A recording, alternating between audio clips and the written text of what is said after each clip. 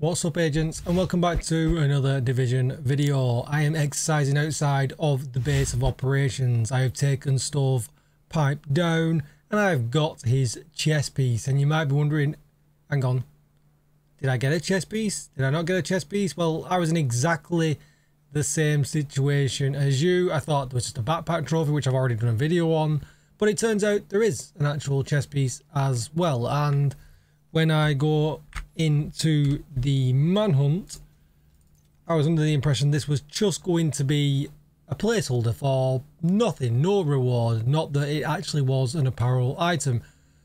I was wrong, apologies, but I will show you how to equip it because it's not that simple. But just before we do that, be sure to hit that subscribe button, give the video a thumbs up and hit the bell so you are notified when I upload more Division videos.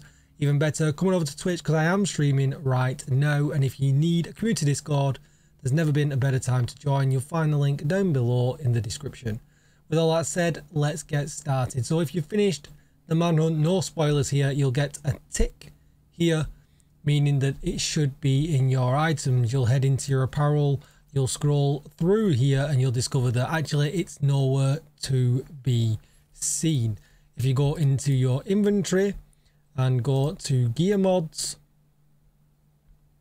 you'll find it here in the appearance slot, the Stovepipe chest.